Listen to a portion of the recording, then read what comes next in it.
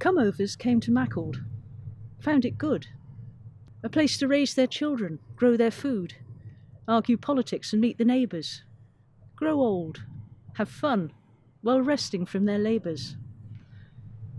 Not of today I speak, but long before even the Vikings settled on this shore.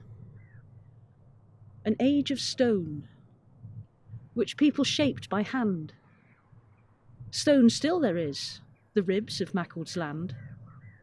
They're buried here, where memories are long, and children's children grow up to be strong, knowing their roots and breathing Maughold air.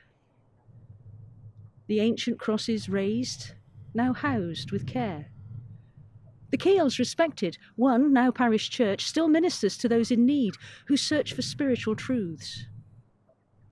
A farming parish, fields and livestock, no big towns, but lavish with glens, their waters racing to the sea. Farm, fish and mining. Maughold has all three. Hemmed by Barrule that stands against the sky, from edge to edge, 8 miles as ravens fly. Still people come to Maughold, find it good, a place to raise their children, grow their food, argue politics and meet the neighbours, join the social club and rest from labours. Those lucky to live here give silent thanks that Maughold is just part of being Manx.